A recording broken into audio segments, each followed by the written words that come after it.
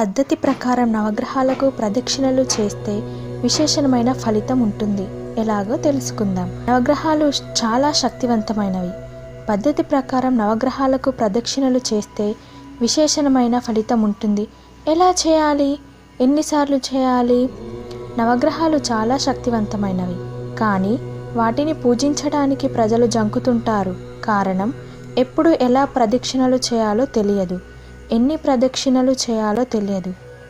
నవగ్రహాలకు ప్రదక్షిణలు చేసేటప్పుడు ఏ నియమాలు పాటించాలో తెలియదు.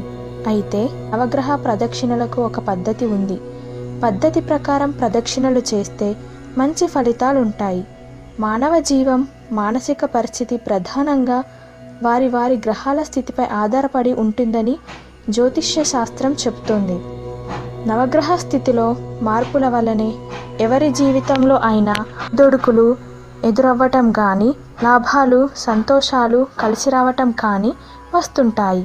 నవగ్రహ ప్రదక్షిణ మనిషి కష్ట నష్టాల్లో ఉన్నప్పుడు ఆదుకుంటుంది.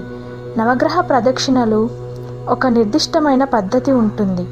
ఆ పద్ధతి ప్రకారం ప్రదక్షిణలు చేస్తే విశేషమైన ఫలితం ఉంటుంది. కొంతమంది ప్రదక్షిణలు చేస్తున్నప్పుడు నవగ్రహాలకు తాకుతూ ప్రదక్షిణ చేస్తుంటారు. సాధ్యమైనంత వరకు ఇలా తాకకుండానే ప్రదక్షిణలు చేయాలి. నవగ్రహ ప్రదక్షిణ చేయటానికి మంటపంలోకి వెళ్ళే ముందు సూర్యుడిని చూస్తూ లోపలికి ప్రవేశించి ఎడమవైపు నుండి, అంటే చంద్రుని వైపు నుంచి కుడివైపునకు 9 ప్రదక్షిణలు చేయటం ఉత్తమం. ప్రదక్షిణలు పూర్తయ్యాక కుడివైపు నుంచి ఎడమవైపు, అంటే బుధుడి వైపు నుంచి రాహువు కేతువులను స్మరిస్తూ 2 ప్రదక్షిణలు చేయవచ్చు. చివరగా నవగ్రహాల ఒక్కొక్క గ్రహం పేరు స్మరించుకుంటూ ఒక ప్రదక్షిణ చేసి నవగ్రహాలకు వీపు చూపకుండా వెనుకకు రావాలి. ఇలా చేయడం వల్ల కొంత ఫలితం ఉంటుంది. ఎప్పుడు పడితే అప్పుడు నవగ్రహాల చుట్టూ ప్రదక్షిణలు చేయకూడదు.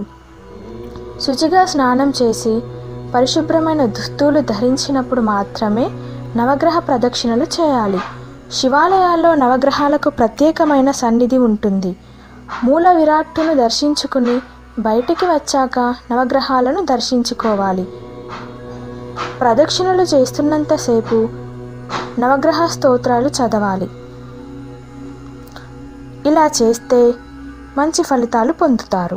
9 గ్రహాలకు స్తుతిస్తూ శ్లోకాలు చదివి 9 ప్రదక్షిణలు పూర్తి చేసిన తర్వాత ప్రత్యేకంగా రాహు కేతువులకు మరో 2 ప్రదక్షిణలు, అంటే మొత్తం 11 చేస్తే చాలా మంచిదంటారు.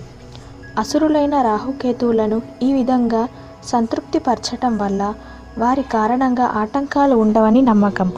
మొదటి ప్రదక్షిణలో జపాకుసుమాల వర్ణం గలవాడ, కాశ్యప గోత్రుడ, నవగ్రహ మండల నాయకుడ, శ్రీ సూర్య భగవానుడ సదా శుభాన్ని అనుగ్రహింతుగాక.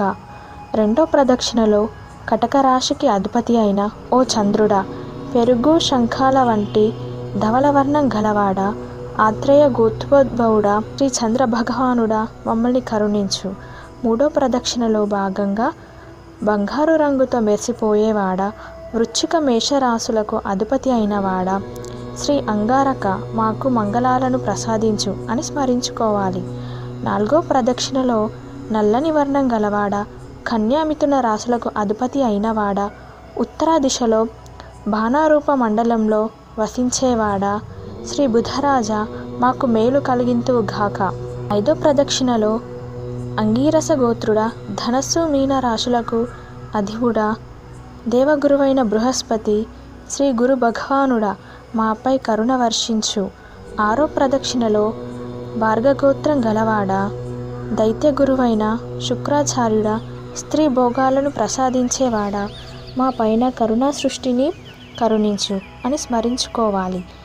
ఏడో ప్రదక్షిణలో కాశ్యప గోత్రుడు, కుంభ మృగశీర్షాలకు అధిపతి అయినవాడు, దీర్ఘవాయువు ప్రసాదించేవాడు అయిన శ్రీ శశనైశ్చరుడా మాకు మంగళాలు కలిగేలా చూడు.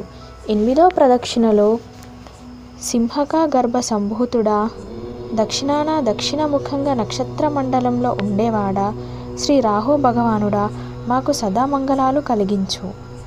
తొమ్మిదో ప్రదక్షిణలో జైమిని గోత్రికుడా, గంగాయాత్రను సంప్రాప్తింపజేసేవాడా, రౌద్ర స్వరూపంతో ఉంటూ రుద్రాత్మకుడిగా పేరు పడినవాడా, శ్రీ కేతు భగవానుడా మాకు మేలు కలిగచేయు అంటూ ప్రార్థించుకుంటూ ప్రదక్షిణలు చేయాలి. ఈ విధంగా చేయడం వల్ల సత్ఫలితాలను తొందరలో పొందుతారు.